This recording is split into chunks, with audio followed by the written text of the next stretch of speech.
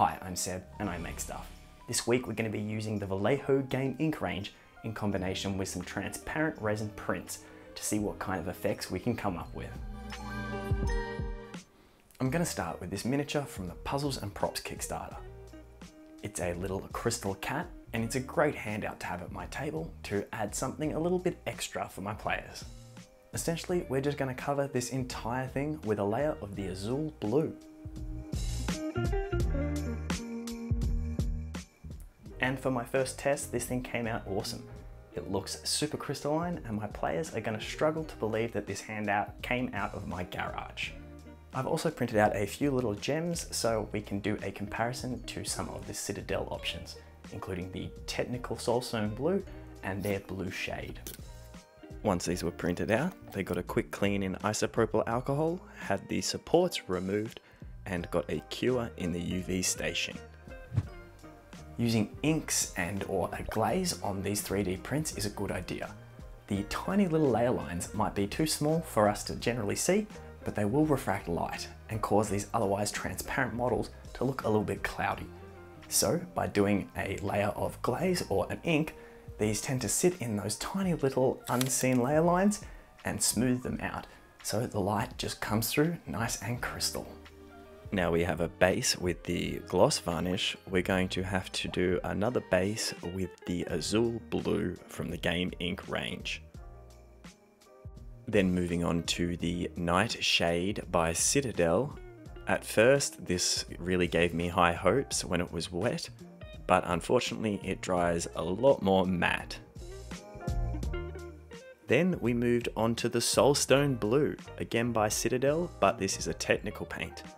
I found that this was a bit too gluggy, so I cheated and added a drop of the Game Ink to help water everything down. Ultimately, I think that this combination actually made for the best effect. And now that they're all done, we'll set them aside to dry and have a bit of fun playing with colours. We're going to move on to the articulated dragon print. Here's a bigger example of what the print can look like. This was really popular around Christmas. This model is going to be great because each of the body parts can be painted with a different ink to show me what the different colours look like on these tiny little details. I'll be scaling this down to 35% and printing it off on my resin printer. I use any cubic clear resin in a Mars 2 printer, and in this case I'm going to have the settings quite low to try and keep any articulation in the dragon. And now we're pretty happy with that print. So it's time to start adding some inks. Running through the entire collection, I was adding the inks to one of the body sections at a time. Fairly quickly, I realized that this was blending together and kind of muddying the effect. So once I'd done a full round, I decided to start adding the colors in 3 sections at a time. This way I could see them at their strongest in the middle and where they blend with the surrounding colours on the outer elements. This dragon will serve as a reference on my painting table to show me what all these different inks look like in use. As I reached the end and had gone through the full set, I played around with blending a few of the different colours.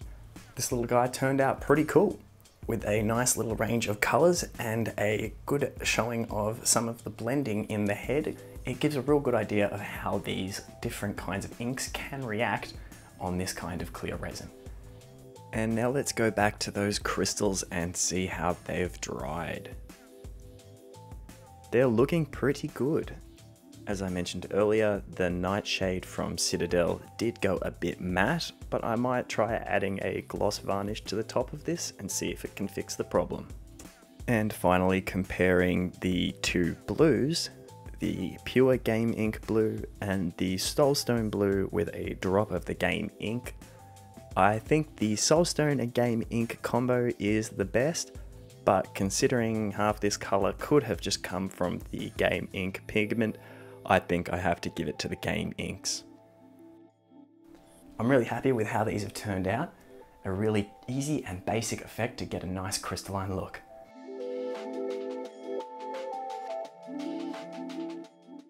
They were a perfect base for the frosty ice look I released in my video last week for my ice elemental painting tutorial. and I'm really keen to see what other effects that I can come up with. If you guys have any ideas in ways I could use them, let me know in the comments below.